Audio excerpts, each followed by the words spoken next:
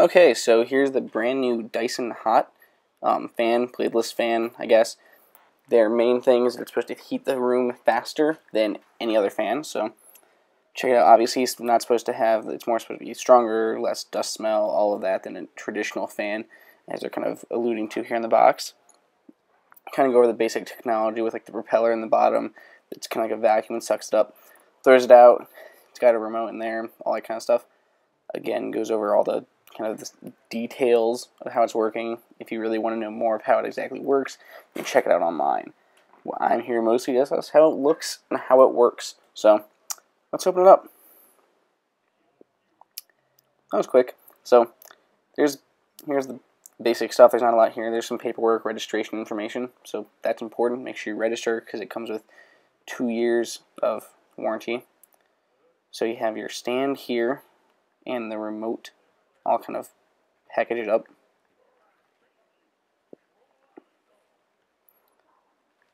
This is the little base that it comes with, which is actually pretty small. Here is the remote. It's very tiny. It actually looks like a little Apple remote except for silver and it's curved. And there's a magnet in here that's going to allow it to connect to the top of the fan. Like if you turn it face down, that's why it's curved, to match with the curvature of the top of the fan. Anyway, you can push in the bottom here to eject the battery, which is standard watch battery you can get Radio Shack, any place like that. So not too fancy. All the controls on the remote are also on the base of the fan. So let's get out the fan and see how it looks. So here on the cord, there's a gigantic sticker, which is really annoying and frustrating. And it says, do not tear this off, cut it off, anything like that, which I, of course, immediately did, but if you want to, it's your call. So I've been using this fan a little while now, and I have noticed that it does give a little bit of smell, you know, kind of like the warm smell that they kind of advertise against, but it still does it a bit, like kind of like the ceramic burning, or not as much as dust burning, but it definitely smells a little tiny bit.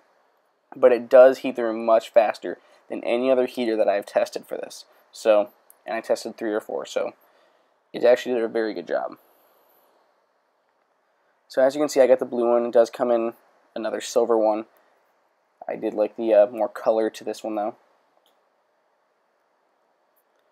So when you first set this up, it's going to have a 3-minute calibration period where it kind of just runs an auto temperature and stuff like that. It actually made me sweat while I was waiting for the calibration to finish up.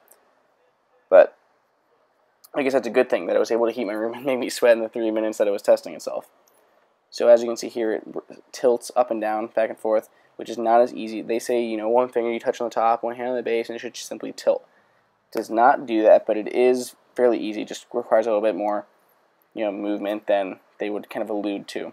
So these are all your basic stickers, your buttons, your up and down temperature, your up and down for the speed and strength of the fan, your power button, and your rotate. All the buttons, again, are on the remote, so if you lose the remote or you don't want to touch this, yeah, you have options. So we go here on the base, which was not as simple as I thought, kind of twisting the opposite ways, the arrows. Either way, really is a great fan. It does get dust on it very quickly on the intakes here on the bottom and on the inside of the fan, so it just takes a quick wipe to get off. But it does heat the room much faster than any other ones I've tried. The air coming out is not as strong as I would have liked, but either way, it's about $400, so check it out if you like.